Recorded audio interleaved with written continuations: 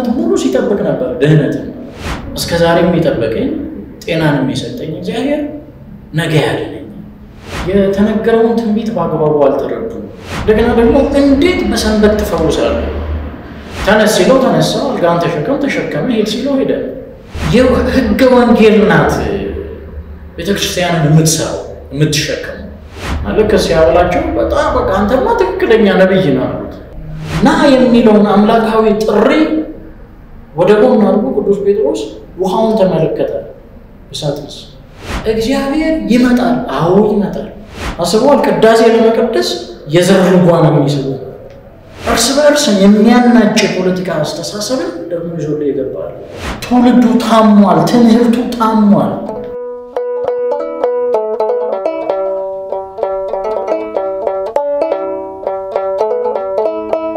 መጻጉዕ ስም አይደለም ቃሉ የግዕዝ ቃል ነው ህመምተኛ ታማሚ በሽተኛ ማለት ነው እንግዲህ ቅዱስ ያሬድ ንብ ከተለያየ አበባ ቀስማ ጣዕም ለህመምም የሚሆን ማር አዘጋጅታ እንደምትሰጠው ሁሉ እሱን ከመጻሕፍት ቀስሞ ቀመሞ ማዘጋጀት ይችላልና ይህንን ሳምንት መጻጉዕ ብሎ ሲሰይመው ጌታችን አምላካችን መድኃኒታችን ኢየሱስ ክርስቶስ በመዋዕለ ስብከቱ ውሁባነ ነፍስን ህሙማነ ነፍስን ውሁባነ ሥጋን ህሙማነ ሥጋን በትምህርትና በተአምራት ያጠግብ ይፈውስ ነበር የነፍስ ታማሚዎችን በትምህርቱ የሥጋ ታማሚዎችን በተአምራቱ የነፍስ ረሃብተኞችን በትምህርቱ የሥጋ ረሃብተኞችን በተአምራቱ ያጠግብ ይፈውስ ነበር እና በዘመነ ሥጋዌው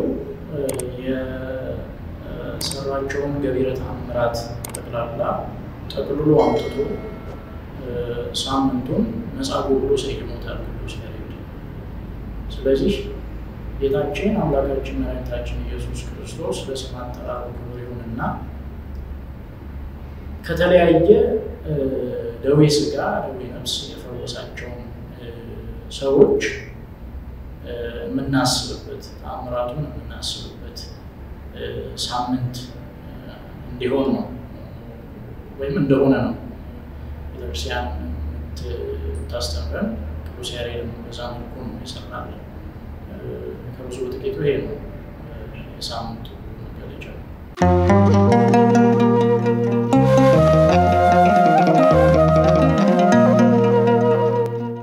እንግዲህ ደዌ በቤተክርስቲያናችን አስተምሮ ሊቃውንቱ እንደሚነግሩን ሁለት መልክ አለው በትንሹ አመጣጡ አንደኛው ደዌ ዘበጸጋ የሚባል ነው ለጸጋ የሆነ ደዌ ማለት ነው የእምነት ልክን ለመግለጥ የሰዎች እንደገና ደግሞ ሰዎች ከእግዚአብሔር ጋር ያላቸው ቁርኝት ለእግዚአብሔር ያላቸው ፍቅር በእግዚአብሔር ያላቸው መታመንና ለእግዚአብሔር ያላቸው መታመን በጉላት እንዲገለጥ ሲፈቅድ እግዚአብሔር በደዌ ይመታቸዋል ኢዮብን ማንሳት እንችላለን ኢዮብ በእግዚአብሔር ፊት ጻድቅ ሆኖ የተገኘ እንደሆነ መጽሐፉ ይነግረናል ነገር ግን ኢዮብ ለእግዚአብሔር ያለውን ፍቅር ጽድቁንም ደግሞ አብልጦ ይገልጥ ዘንድና ኢዮብ ልቆንም ይቃወመው በነበረው በሰይጣን ፊት ምን ያህል ሞገስ ያለው ምን ያህል ጻድቅና እውነተኛ እግዚአብሔር ያደረ በፈቃደ እግዚአብሔር የሚኖር እንደሆነ ሊገልጥ ሲፈልግ እግዚአብሔር ኢዮብን የኢዮብን ጤና እንዲወስድበት ዲያብሎስን ለቆታል ስለዚህ ኢዮብ ጤናው ብቻ አይደለም ንብረቱም ልጆቹም ተወስዶበት ነበር ነገር ግን እንግዲህ ኢዮብ እንደምናውቀው የትዕግስት ተምሳሌት ነው እስከ መጨረሻው ድረስ ታግሶ እግዚአብሔር የፈቀደውን ነገር ያደርግ እንደሚችል እግዚአብሔር ሰጪም ነሽም እንደሆነ ጤናም ከእግዚአብሔር እንደሆነ ሀብት ንብረት ልጅም ከእግዚአብሔር እንደሆነ እየገለጠ ሊያሸማቅቁት የፈለጉት ከእግዚአብሔር ላይ ያረቁት የፈለጉት እግዚአብሔርን እንዲክድ ይጎተጉቱት የነበሩትን እያሳፈረ ይመልስ ነበር። በኋላም የኢዮብ ክብር የኢዮብ ጽድቅ በጉላት እንዲገለጥ ሆኗል ማለት ነው። እስከ ዓለም ፍጻሜም ድረስ የትዕግስት ተምሳሌት ሆኖ የሚጠቀስ ሰው ሆኗል ኢዮብ። እንግዲህ አንዱ ደዌ ዘበጸጋ የምንለው እንደዚህ አይነት ነው። እግዚአብሔር ሊያከብረን ሲፈልግ ክብሩን በእኛ ሊገልጥ ሲፈልግ እንግዲህ ከአንዳንድ አሁን በዚህ በወንጌል ላይ በዚህ ሳምንት ውስጥ ከሚታሰቡት አንዱ አይነ ስውር ሆኖ የተወለደ ሰው እና ለምንድን ነው አይነ ስውር ሆኖ የተወለደው? የእሱ ነው የቤተሰቦቹ ኃጢአት ነው ወይስ ደግሞ ኋላ ላይ ለሚሰራው ኃጢአት ምክንያት ነው አይኑ እንደዚህ የሆነው ብለው ሲጠይቁት እሱም በቤተሰቡም ኃጢአት አይደለም የእግዚአብሔር ክብር ይገለጥ ዘንድ ነው እንጂ ብሎ ነው እሱ ሲመለስላቸው። ስለዚህ እንዲህ ያለው ደዌ ለጸጋ የሚሆን ደዌ እግዚአብሔር ትንሽ ቆንጠጥ አድርጎ መልሶ አንድም ደግሞ በዛ ህመም ውስጥ በዛ ስቃይ ውስጥ በዛ ጭንቀት ውስጥ እግዚአብሔርን ሳይክዱ እግዚአብሔርን ታላቅነትና ሁሉን ቻይነት አምኖ ጸንቶ መቆየትን ገንዘብ ካደረጉ እግዚአብሔር የበለጠ ክብርን ጸጋን እንደሚሰጥ ማሳያ ነው ማለት ነው። ሁለተኛው ደዌ ዘበአሳር የሚባለው ለአሳር የሚሆን በአሳር ምክንያትም የሚመጣ በኃጢአት የተነሳ እንግዲህ በተለያየ የኃጢአት ተግባር ውስጥ አስተሳሰብ ውስጥ ስንሆን እግዚአብሔር በደዌ ሊቀጣን ይችላል። ራፉ ደዌ ሊሆን ይችላል ማለት ነው። ስለዚህ የተለያየ አይነት በሽታ ያመጣና እንድንመለስ እንድንጠፋበት አይደለም። እግዚአብሔር በክፉ ማንንም አይፈትንም ይላል መጽሐፍ። ቢፈትን እንኳን መውጫውን አብሮ ይሰጣል ይላል እና ትዕግስቱንም መቻሉንም አብሮ ሰጥቶ አሸንፈን እንድንወጣና እግዚአብሔርን እንድናውቅበት ሲሆን ነገር ግን እኛ በኃጢአታችን ቆርበን ወይም ደግሞ በኃጢአታችን ጸንተን አልመለስ ስንል ደግሞ ለማጥፋት ይመጣል እስከ ሞት የሚያደርስ ማለት ነው። እስከ መጨረሻው በጥፋት ነፍሳችን ከስጋችን ተለይታ እንግዲህ ትንሣኤንም ገንዘብ ማድረግ የምንችልበትን እድል ሁሉ በራሳችን ላይ ዘግተን የምንቀጣበት አይነት ደዌ ማለት ነው። በዚህ መልክ ማስቀመጥ እንችላለን።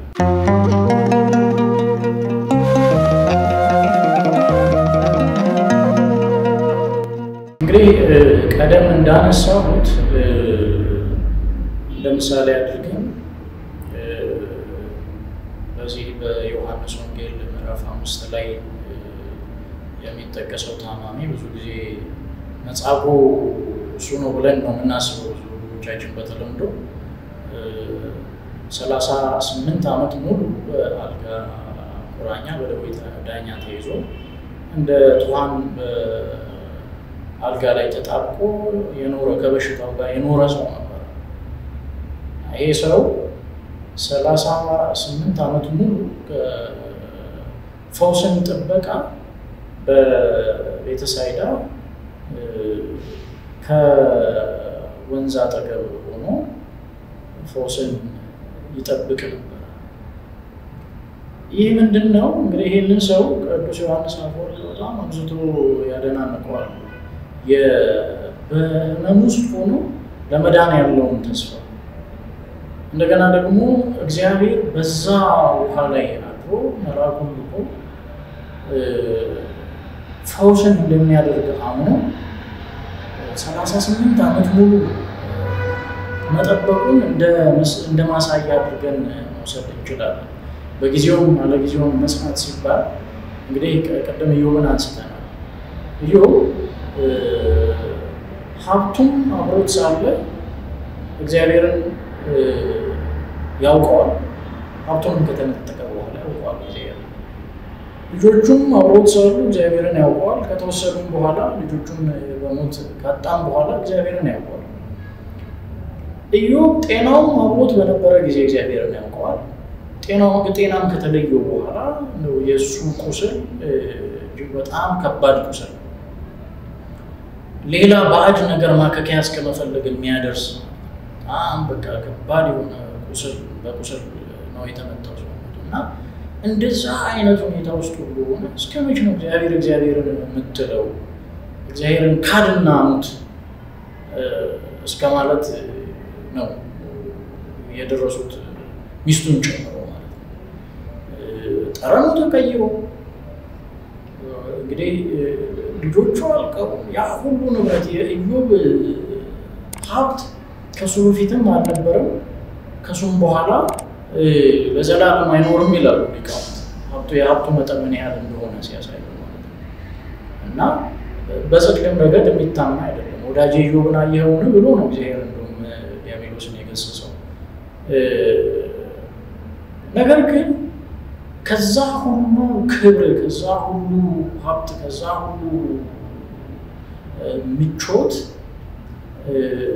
ወድቆ በፍጹም ተቃራኒ በሆነ አይነት ሁኔታ ውስጥ ሆኖ እግዚአብሔር ሰጠ እግዚአብሔር ነሳ እግዚአብሔር ይመስገን የኢዮብ መልስ ሚስቱ ትታው ስትሄድ እግዚአብሔርን ካር ስትለው የተለያየ አይነት ጉትጎታ ከወዳጆቹ ሲመጣ እግዚአብሔር ሰጠ እግዚአብሔር ይመስገን ይሄ ያ በጊዜው ኢዮብ በምቾት ውስጥ ሆኖ እግዚአብሔርን ይታመነው ነበር እግዚአብሔር ምቾትም ካጣ በኋላ በስቃይ ውስጥ ሆኖ በህመም ውስጥ በመከራ ውስጥ ሆኖ በጭንቀት ውስጥ ሆኖ እውነት ለመናገር እንደ በሰው ሰውኛ አለመካድ ነበር የሚከብደው ማለት ነው በኢዮብ ጫማ ውስጥ ቆመን ማሰብ ብንችል እንደዛ አይነት ሁኔታ ውስጥ ተሆኖ እግዚአብሔርን አለመካድ ነበር ምንድነው የሚከብደው ማለት መካድ ይቀላል ምክንያቱም እንዴት ተወርሮ ጤና አልባ እንዴት ተወርሮ ፍጹም ደሃ እንደሆነ እንዴት ተወርሮ ቤተሰብ አልባ እንደሆነ ኢዮብ መጽሐፉ ይነግረናል ነገር ግን አለ ጊዜውም ጸና የመለስ ብለን ወደዚህ ስንመጣ ሐዋርያቱ ክርስቶስ ትንሣኤ ዕርገት በኋላ እንግዲህ ሐዋርያቱ ክርስትናን በዓለም ለመስበክ በሚመላለሱበት ጊዜ በገጠማቸው ሁኔታ ስናይ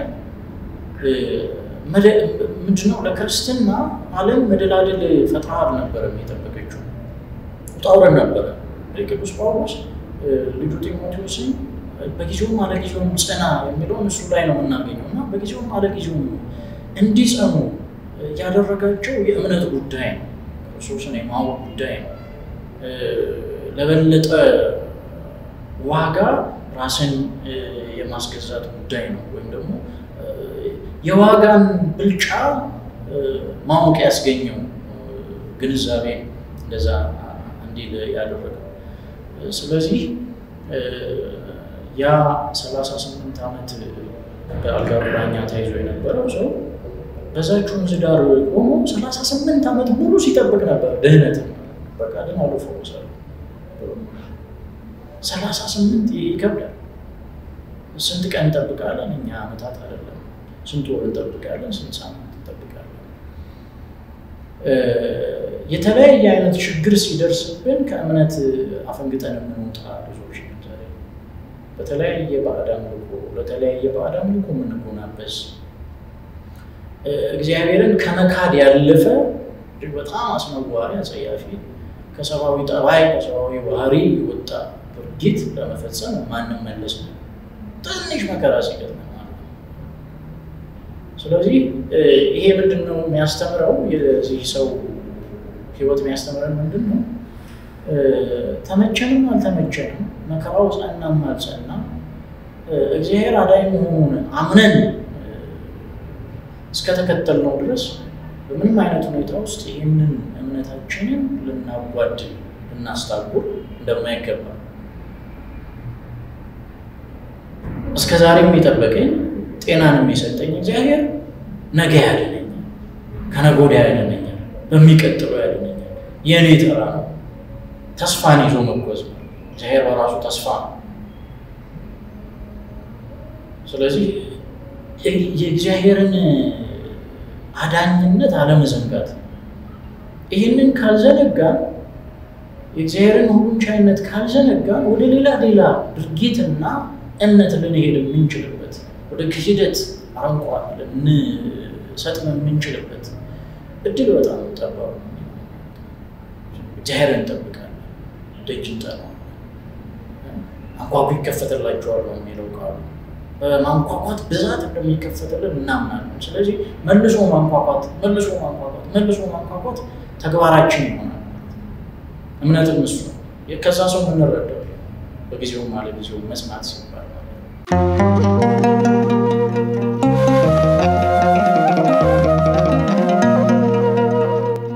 ክርስቶስ ሲመጣ በስጋ ሲገለጥ የነበረው ማህበረሰብ ምን አይነት አመለካከት ነበር? ምን አይነት ዕውቀት ደረጃ ላይ ነበር? ምን አይነትስ ማህበራዊ ስሪት ነበረው የሚለውን ስናይ ለዚህ ጥያቄ ተገቢ የሆነ ምላሽ እናገኛለን። እንግዲህ ክርስቶስ ይጠበቅበት የነበረው መንገድና የመጣበት መንገድ ይለያያል። አይሁድ ተስፋ የተነገረላቸው ትንቢት የተነገረላቸው መሲህ ይወርዳል ይወለዳል ብለው የሚጠብቁ ያንን ደግሞ ሲያስተምሩ ሲማሩ ሱባኤ ሲቆጥሩ የነበሩ ናቸው። ማህበረሰቡ እንደዛ አይነት የስነ ልቦና ስሪት ነበር መሲህ ጠባቂ ማለት ነው። ነገር ግን እነሱ የሚጠብቁበት መንገድ የተሳሳተ ነበር። የተነገረውን ትንቢት በአግባቡ አልተረዱም። አረዳዳቸውም ደግሞ ሰዋዊ ነበር። የእግዚአብሔር አመጣጥ ግን እነሱ ከጠበቁት በተቃራኒ ሆነና ትክክለኛውን መሲህ ክርስቶስን እንዳይቀበሉ እንቅፋት ሆነባቸው። ምኑ የራሳቸው መረዳት የራሳቸው ግንዛቤ እናውቃለን ያሉት እውቀት። ስለዚህ በክርስቶስ በየትኛውም አይነት ድርጊቱና ትምህርቱ ውስጥ የነሱ ተቃውሞ በጉላት የሚታይ ነገር ሲያስተምር ንግግሩን እየተከታተሉ እንዲህ ብለሃል፣ እንዲህ አልከው ትክክል አይደለም እንዲህ ማለት አልነበረም፣ እንዴት እግዚአብሔር ልጅ ነኝ ትላለህ፣ እንዴት ኃጢአት ተሰረየችልህ ትላለህ፣ እንደገና ደግሞ እንዴት በሰንበት ትፈውሳለህ። ትልቁ በዚህ በመጻጉዕ ሳምንት ጋር ተያይዞ የሚነሳው ይህ 38 ዓመት ሙሉ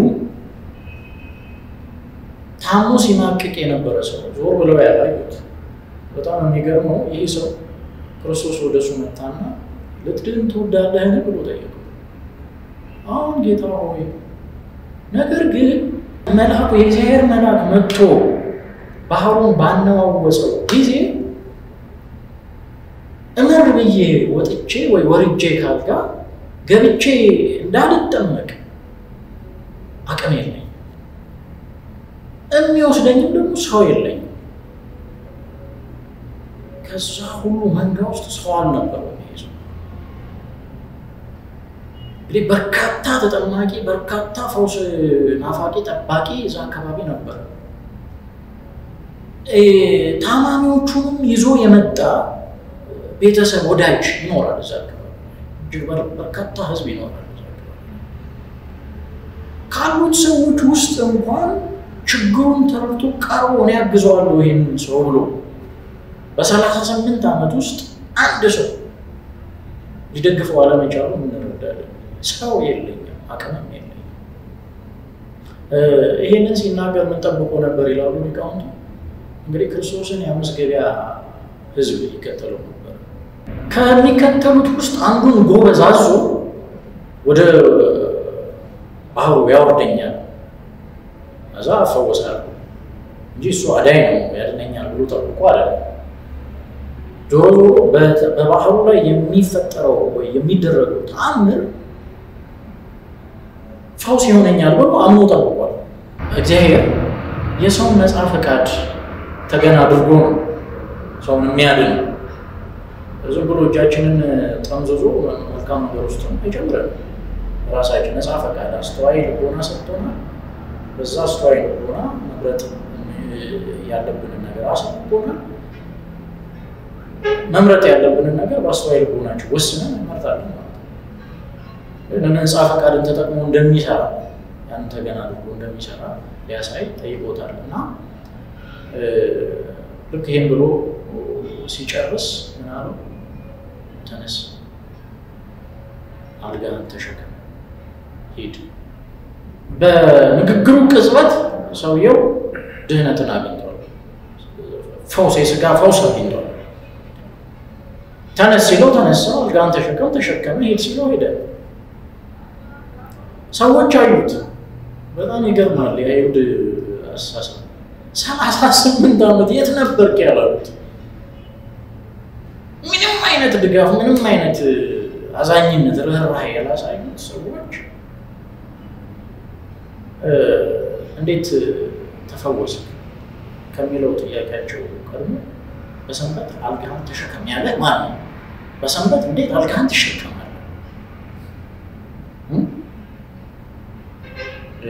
ዛሬም እንደዚህ አይነት እንትኖች አያይዘን ልናነሳቸው የምንችላቸው አስተሳሰቦች አሉ በተለይ እኛ ቤት ውስጥ አሉ እንደዚህ አይነት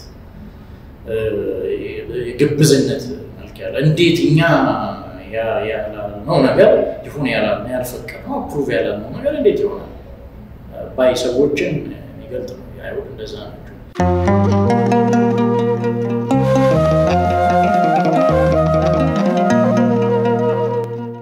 ከዛ እውር ጋር ማያይዘን ማንሳት እንችላለን ያ አይነ ስውር ዮሐንስ ወንጌል ምዕራፍ 9 ላይ ያለ አይነ ስውር ነው ከልጅነቱ ጀምሮ አይነ ስውር ሆኖ እና ቀደም ያነሳው ማለት ነው ምራቅን ትፍ ብሎ ከጭቃ ለውሶ ደረቅ ግንባር ላይ አይንን ሰራለት ከዛ አየ በሰንበት እንዴት እንታይ ተደረገ ማየታቸው ስለ ማየት እግዚአብሔርን አመስግን አሉ እንደውም እዚህ ጋር የሆነች ፍትሃዊ ነገር የሚመስል ንግግር ተናግረዋል እና ከዚህ አይነ ስውር ጋር ተያይዞ የሚነሳው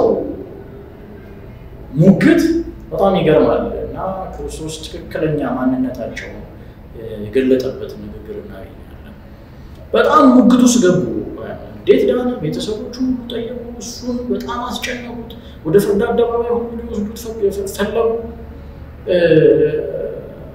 በኋላ ላይ ክርስቶስን በመንገድ አገኙና በዛ ሙግት ውስጥ ሐሳባቸውን ተወጥቶ ተናገራቸው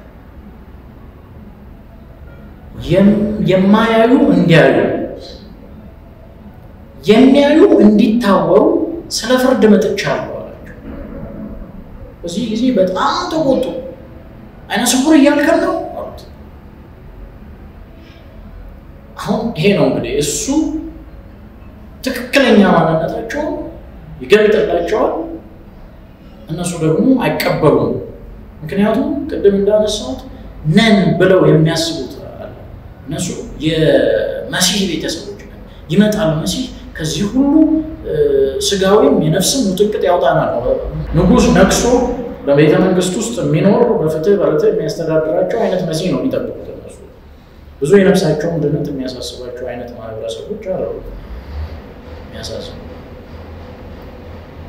እና ትክክለኛ ማንነታቸው የስነ ልቦናቸው ስሪት ነገራቸው ዕውሮች ናቸው ዕውር አልከንም ባታዩማ ኖሮ በቀለለላችሁ ነበር በቀለለላ ዕውር ብትሆኑ ነገር ግን እናያለን ትላላችሁ አታዩ እንሰማለን ትላላችሁ አትሰሙ ምንድነው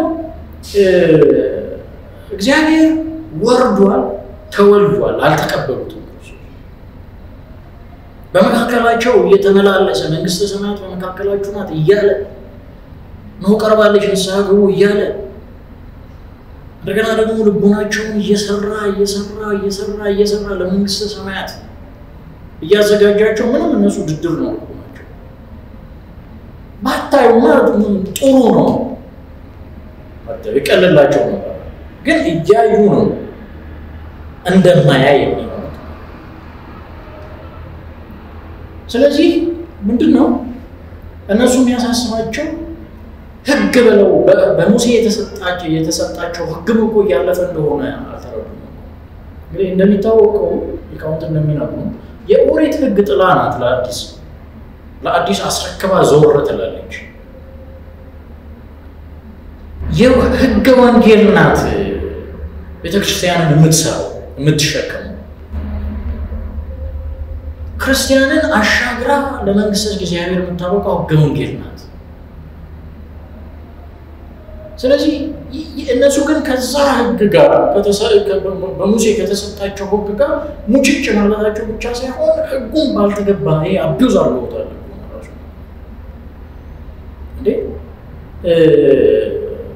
ብዙ ጊዜ በሰንበት ፈውስ በማድረጉ ደጋግሞ ይወቅሱታል ከእናንተ መካከል ልጁ በሰንበት ወደ ገደል ቢወድቅ የማያነሳው ማን ነው ብሎ ይጠይቋቸዋል ምን ያህል ግብዝ እንደሆኑ ማሰብ የሚያሳስባቸው ምንድነው ህግ ለሰው እንደሆነ አልተረዱም ሰው ለህግ መስሏቸዋል ህግ ለሰው እግዚአብሔር ህግን እኮ መጀመሪያ እንደውም ህጉ የተጻፈ ህግ እኮ ነበር ማለት ነው እግዚአብሔር ሰው ሲሰራ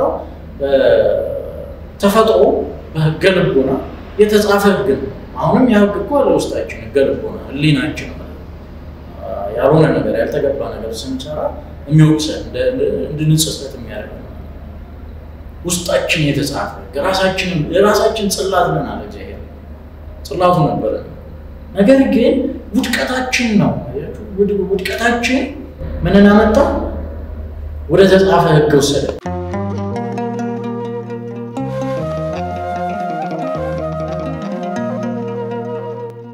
ደግሞ አንድ በኩል እኮ በጣም የሚገርሙት አይሁድ አንድ ወቅት ላይ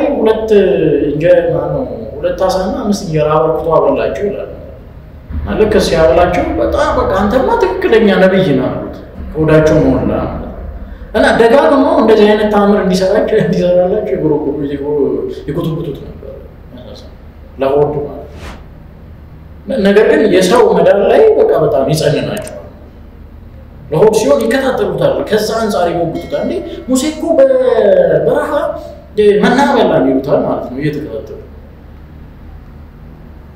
ደግሞ እንዲያበላቸው ሳይሰው ምን ሳይሉ ማለት እንደውም ሊያነክሱት ሁሉ ፈለጉ ይላል በጣም ይገርም ሊያነክሱት ፈለጉ ነገር ግን እዚህ ሰው መፈወስ ሲሆን እንዴት በሰንበት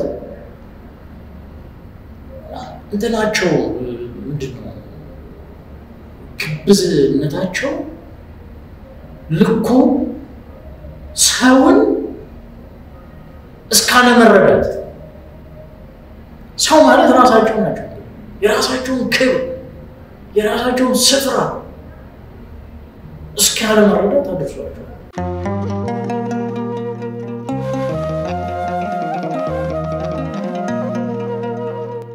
በክርስትና ህይወት ውስጥ ትልቁን ስፍራ የሚይዘው እምነት ያመነ የተጠመቀ ይድናል እንግዲህ እምነትን የምናነሳው ከዛ ፈውስ ከተደረገላቸው ሰዎች አንፃር ነው የምናነሳው መጻጉዕን አስተካከል ማለት ነው በክርስቶስ ባደረጋቸው ታምራት ውስጥ እምነታቸው የተመሰከረላቸው ሰዎች አሉ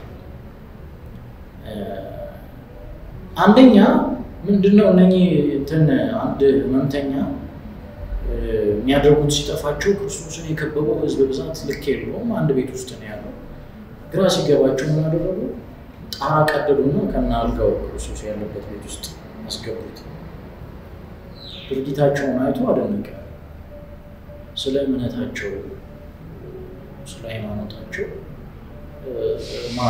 ህመምተኛ ማለት እንዲሁ ደግሞ 100 አለቃ ይነሳል ልጄ ታሞብኛል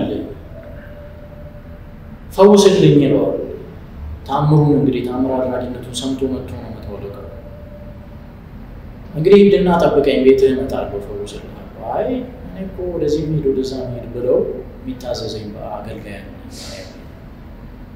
ስለዚህ ግድ የለም የኔ ቤት ላንተ አይመጥንም ብቻ እዚሁ ሆነ ቃል ብቻ ተናገር ልጄ ይድናል ይሄ ንግግሩ በጣም ገረመውና ከእስራኤል እንደዚህ አይነት እምነት አልተገኘም ማለት ተገኘም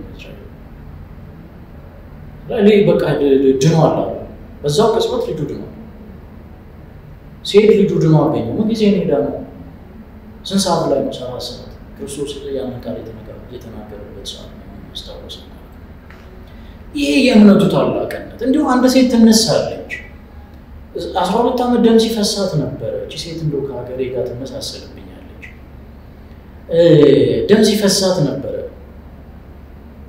እና የልብሱን ጫፍ ብዳስስ በቃ ደሜ ይቆማል ነውሬ ይወገዳል ብላ አምና ቀስ ብላ ሄዳ ግፊያውን ተቋቁማ እቺ ሴት ሰው የተጸየፋት ከሰው የራቀች ትግልልች 12 ዓመት ነው ይሄንን ስቃይ ተሸክማ ያለች ያለማቋረጥ ደም 12 ዓመት ነው ሲፈስ ማለት ጠረን ይቀይራል ሰውነት ይደክማል ይበሉት አይጠገም ተስፋ መቁረጥ አለ ብዙ አይነት ተያያዥ ጉዳዮች አሉ የሞራል ጉዳይ ራሱ አለ አንድ ሰው እኮ ሞራሉ ከሞተ በቃ እዛጋ የሚያድን ጸበል አለ ቢባል እንደው ሁለት እርምጃ መሄድ ይከብዳል የሞራል ጉዳይ እሷ ይሄንን ሁሉ ተቋቁማ ግፊያውን ተቋቁማ ሄዳ የልብሱን ጫፍ ዳሰሰሽ ደግሞ ቀጣለ ማን ይነካኛል እንዳላዋቂ ነው አላዋቂ ስጋ መልበሱ ሲያጠይቅ ማለት እንዴ ይሄ ሁሉ ሰው ያለ ማን ነካኝ ትላለ እንዲያውት ለከመዛውቱ ይላል መሳው ነገር ግን ወደ እሷ ዙር አለና እምነትሽ አድኖሻል አላት እምነትሽ አድኖሻል እምነት ትልቅ እምነት ጉዳይ ለከመዛውቱ ቅዱስ ጴጥሮስን ወቅሶታል እንደዚህ በባህር ላይ ይሄዳል ክርስቶስ አንተ ኮንክ ነኝ እንደመጣ አዘዛለሁ ቅዱስ ጴጥሮስ እንግዲህ በክርስቶስ ዘመነ ስጋዌ ምን አይነት ስነልቦና የነበረው ሰው እንደሆነ እናውቃለን ብዙዎቻችን ክርስቶስን ከመውደዱ የተነሳ ይላቸው የነበሩ ነገሮች ድርጊቶቹ በጠቅላላ የሚገርም አይነት አባት ነው እና አንተ ኮንክ ልምጣ አለው እና ፈቀደለት እንግዲህ እና ከተባለ መሄድ ነው በእምነት አስተሳሰብ እና መሄድ ነው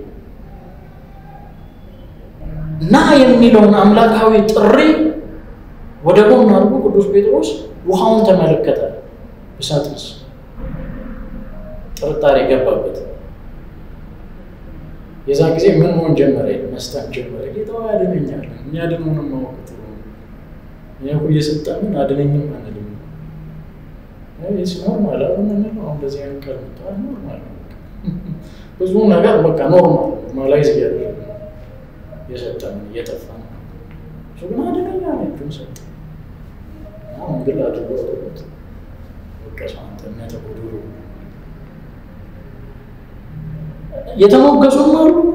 የተሞገሱም አሉ በቅዱስ ጴጥሮስ በጥርጣሬ ቶማስን እናነሳዋለን ከደቀ መዛሙርት እንግዲህ በጎ አሉታዊውም አዎንታዊውም ነገር በመጽሐፍ ቅዱስ ይገኛል ሁለቱም ሊያስተምሩ እንድንሰራባቸው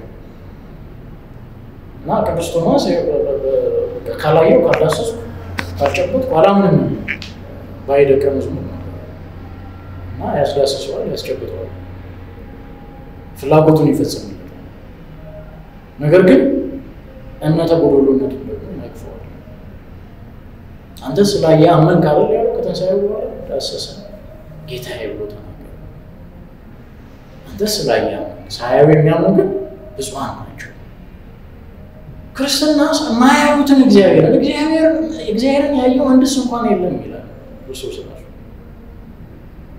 አንድስ እንኳን የለም ምክንያቱም እግዚአብሔር በባህሪው ለፍጥረት የሚታይ አይደለም በመላእክቱ እንኳን እሱ በፈቀደ ነው የሚገለጥላቸው ማንም አይሆንም እግዚአብሔር በባህሪው የሚታይ አይደለም የሚታይ ባህሪ እግዚአብሔርን ያየው አንድስ እንኳን የለም ካለ በኋላ ምን ይላል አንድያ ልጁ እሱ ተረከው በስጋ ማርያም ደግሞ የተገለጠ አካላዊ ቃል ኢየሱስ ክርስቶስ አለ እሱ ገለጠው አስተርእዮ ተገለጠ ለሰዎች ታየ መንግስተ ሰማያት የሆነው መንግስተ እግዚአብሔር የሆነው እሱ በሰው መሃል ተገኘ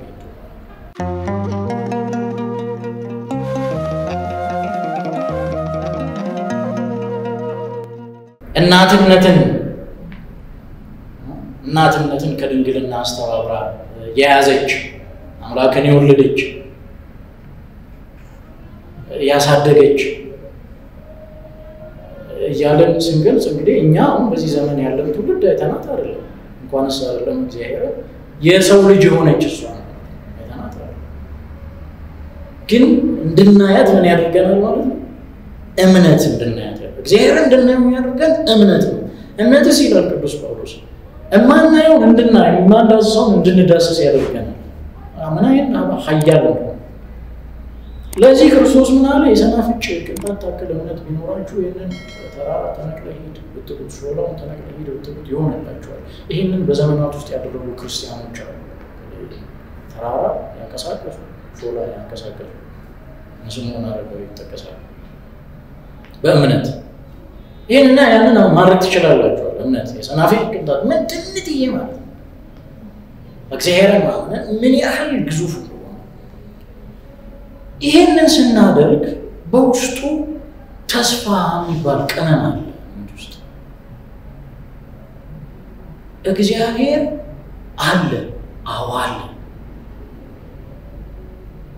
እግዚአብሔር ይመጣል አዎ ይመጣል መምጣቱን ታምናለህ ተስፋ ታደርጋለህ ሲመጣ የሚጠብቅ ይወጣል እና የተሰናሰሉ ናቸው በዚህ ምን ይላል ቅዱስ ጳውሎስ እምነት ተስፋ ፍቅር ሁሉ አንተ ፍሬም አድርገው ክርስቲያን ይዘው ነው ተስፋ ፍቅር ያንን የተጠመቀ ይላል እዛ ደግሞ ተስፋ መንግስተ ሰማያትን ደግሞ ይሰራል እነሱ በኔ በጣም ትድናላችሁ ስጋዬን ይበላ ደሜን ይጠጣ የዘላለም ይወጣል መቼ ነው የሚገኘው የዘላለም ሕይወት ከትንሣኤ ዘጉባኤ በኋላ ያንን ለማግኘት ተስፋ እናደርጋለን ተስፋችን መቼ ይጀምራል ስንጠመቅ ከዛ እሱን ይዘን ነው የምንጓዘው አየ እንደ መሰላል ነው ማለት ነው ተስፋ ያወጣጣል የጣልነው ቀን ወደቀን ማለት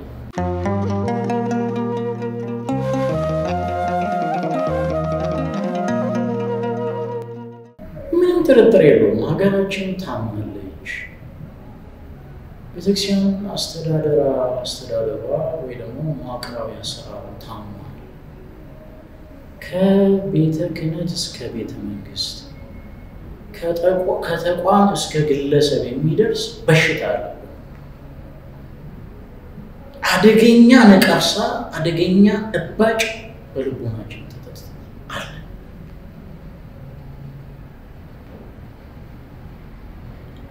በታሪካችን ህመም ፈጥረናል ራሱ ታሪካችንን ህመም አድርገናል እንደገና ደግሞ ሌላ ህመም የሚጨምር ታሪክ ደግሞ እንሰራለን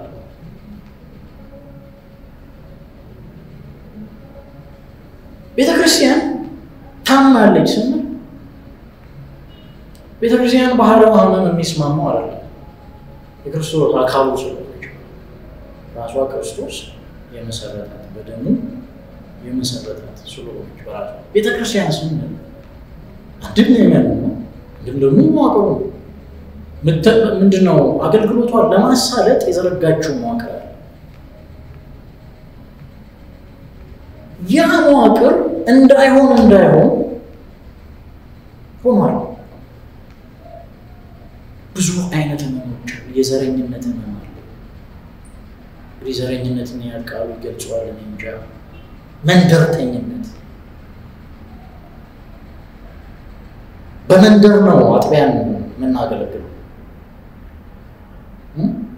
የሆነ አጥቢያ ላይ መንደርተኛ ይሰበሰባል ማለት ነው የሆነ መንደር ሰዎች ይሰበሰባሉ የሚሰበሰቡት የሚያሳዝነው ለቅዳሴ ማን ለመቀደስ ራሳቸው ምን ለመቀደስ በመንደር ተሰባስበው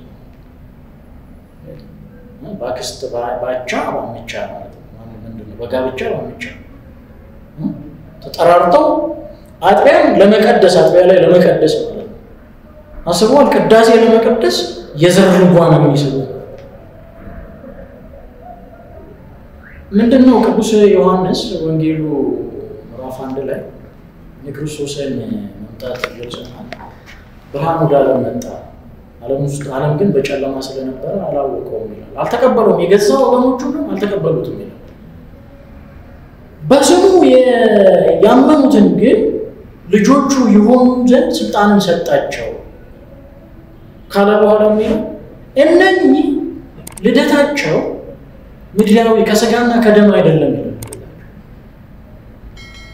እንዴት አድርጎ መንጥቆ ከዚህ ዓለም አላቆ ወደ ከፍታ እንደሚወስድና ራሱ ወንጌላዊ የክርስቶስን ሐሳብ የክርስቶስን የመምጣት ዓላማ በዚህ ልክ ነው የሚገልጠው። እንደው ዓለሙ እንዲድን እንጂ እንዳይጠፋ እግዚአብሔር ወዷልና አንድ ያሉ እንደዚህ ሰጥቶ ይላል። ዓለሙ እንዲድን ዓለሙ እንዲድነው የእግዚአብሔር ልጅነትን በማግኘት ነው። ሰው ከውሃና ከመንፈስ ካልተወለደ በስተቀር ይለዋል አይደል? እንግዲህ በሁሉ መስላና ነው የእግዚአብሔር መንግስት ዳይ አይችልም። የእግዚአብሔር ልጅ ሊሆን አይችልም። የእግዚአብሔር ልጆች ምን ሆነው እንግዲህ ራሱ ምን ብሏል? ከእንግዲህ ልጆች እንጂ ባሮች አይደላችሁ። ይሄ ልጅነት የመንፈስ ልጅነት ነው።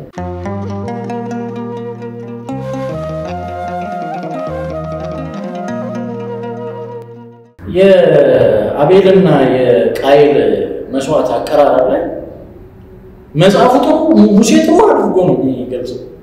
እግዚአብሔር ወደ አቤልና ወደ መስዋዕቱ አየ ይላል። ወደ ማንና ወደ አቤልና ወደ መስዋዕቱ ልቦናውን አየ። ሊያቀርብ ሲነሳ የያዘውን ሐሳብ ቤተክርስቲያንን ለማገልገል በዘመድ በስጋ ጋብቻ ማምቻ ተራራለን ፖለቲካ ነው ማለት እግዚአብሔርን የካደ ዘርን መሰረት አድርጎ የተሰራ ሰውን በስጋና በደም ልደት ፈራርጆ መሬትን ከፋፍሎ እርስ በርስ የሚያናጭ ፖለቲካ አስተሳሰብን ደግሞ ይዞ ይገባል። ልክ ደግሞ የይሁዳን አስተሳሰብ የይሁዳን ፐርሰናሊቲ ደግሞ ይዞ ይገባል። ሙዳይ መስዋዕት ገልባጭ የበሽታ መቀርሳን እየተከተለ ልክ በይሁዳ አንፃር የምታየው አገልጋይ ነኝ ያለ ሰው ስንፈተሽ እኮ ነው ሙዳይ መስዋዕት ገልብጥላል እየተከተለ ለቤተክርስቲያን የሚገባውን ነገር አየ የሚያሰላው ከራሱ እንትን አንፃር ከራሱ የሰውን አስራት በኩራት የሰውን መባ የሚያው ከራሱ ጥቅም አንፃር ሳትሰጠው ስቀር በሌላ መንገድ ቤተክርስቲያን ልታገለግል ስትመጣ ይሄ ነገር እኮ እንደዚህ ተደርጎ ቢሆን ኖሮ ይላል። ያቺ ባለ ሽቶ ማርያም አለች አይደል?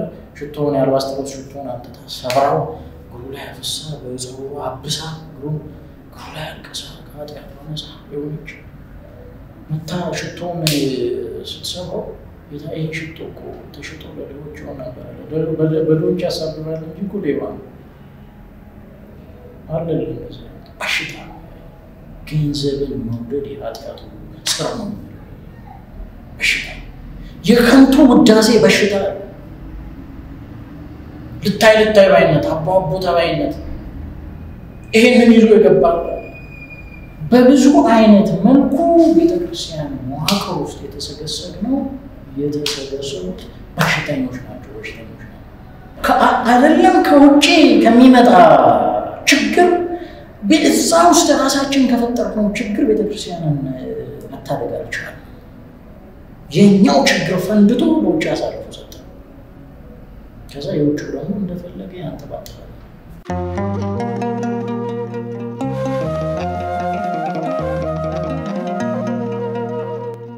ትውልዱ ታሟል፣ ትምህርቱ ታሟል። ትውልዱ ተጠንዝዞ ነፍሰ በላ ሆኗል፣ በላይ ሰብ ሆኗል።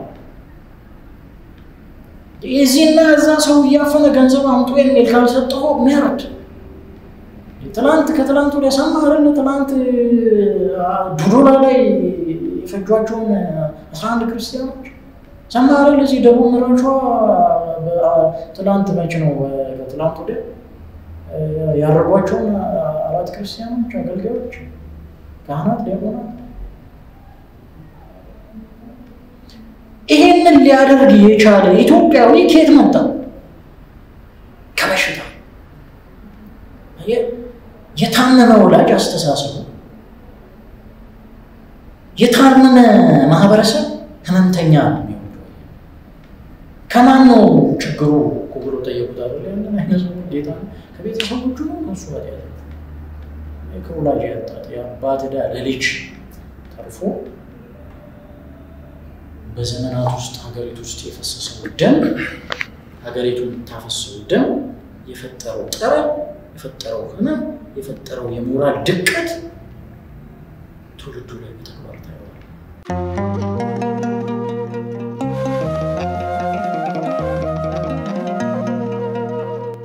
በመጽሐፍ አይነ ብታሰናክል አውጥተህ ጣላት ይል ነበር። መሰናክል ሊሆነን የሚችለውን አስተሳሰብ ትርክት በጊዜ ነቅለን ባለመጣላችን ትርክቱ መሬት ነክሶ ትውልድ ሰርቷል። ሱት ትርክት ማለት ነው። የተሳሳተ የትምህርት ካሪኩለም ትውልድ ሰርቷል። ማህበረሰብ ተዋቅሯል በሆነ አሰራር ነው በሆነ አስተሳሰብ የሆነ አካልን ጠልቶ የሆነ አካልን ፈርጆ ተሰርቷል የሆነ ማህበረሰብ። ስለዚህ ጥፋት ውስጥ ነው ያለው። ከጦርነት አዙሪት መውጣት አልቻለም። ከመጠላላት አዙሪት መውጣት አልቻለም። ቤተክርስቲያኑን ከሙሰኞች እጅ ነፃ ማድረግ አልቻለም። ምእመን በተገቢው ወንጌል ተደራሽ ሆኖ ለድህነት ዝግጁ እንዲሆን ማስታጠቅ አልቻለም። አዝረክርከናል አገልግሎታችን። ስለዚህ የምንገለጠው በመጻጉዕነት ነው፣ በበሽተኝነት በህመምተኝነት። ስለዚህ ይህንን አምነን ሊያድነን የሚችለው አካል ማን እንደሆነ አምነን ጭምር መንቀሳቀስ ካልጀመረ እንዴት ነው አዳኙ እግዚአብሔር ነው። የተውናቸው ኢትዮጵያዊ አስተሳሰቦች ኢትዮጵያዊ እሴቶች እንደ ቤተክርስቲያን ደግሞ ሃይማኖታዊ ቀኖናዊ ዶግማዊ አስተሳሰቦች አስተምህሮች ያልተቆነጻጸሩ ከሐዋርያቱ እንደወረዱ ያገኘናቸው እነሱን መልሰን መያዝ ስንችል ያጣናትን ሀገር መልሰን ማግኘት ስንችል ለናጣት በቋፍ ላይ ያለችዋን ቤተክርስቲያን ማትረፍ ስንችል እንዴት ከግለሰብ እስከ ቡድን በግለሰብ የተጀመረ ወደ ቡድን እያደገ ማህበራዊ ስለዚህ ሁለንተናዊ ለውጥ ያስፈልገናል። ሁለንተናዊ የአመለካከት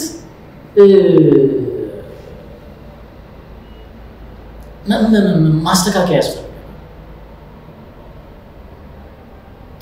ትርክታችን መለስ ብለን ቤተክርስቲያንን የምንረዳበት መንገድና የያዝንበትን አያያዝ መልሰን ከዛ በኋላ እንደዛ ታማሚ ሊፈውሰን ወደሚችል ጠበሉ ጋር እንቀመጥ። እዛ ፈዋሹ ሲያልፍ እንዲያገኘን ነው። አሁን እኮ ከመፈወሻ ከጠበሉ ርቀናል፣ ከፈዋሹ መንገድ ርቀናል። ምናልባት እንኳን ፈዋሹ ቢያልፍ በዛ መንገድ ስላልሆነ አያገኘንም።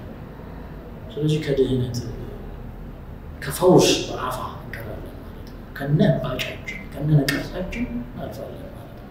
ይሄ ማለት የሀገር ጥፋት ማለት ነው። ይሄ ማለት የነጓን ቤተክርስቲያን ማጣት ማለት ነው። ይሄ ማለት የተበላሸ እርስ በርሱ የሚባላ እንደ ሁቱ እንደ ቱትሲ እርስ በርሱ ተነካክሶ የሚያልቅ ትውልድ ሆኖ መቅረት ማለት ነው። ዕጣ ፈንታችን ይሄ ነው። ስለዚህ የታመነው መሆኑን እንወቅ፣ ድህነት እንደሚያስፈልገን ይግባን፣ ፈዋሹ ማን እንደሆነ እንወቅ፣ ሊፈውሰን የሚችልበት ሁኔታ ውስጥ እንገኝ። ያኔ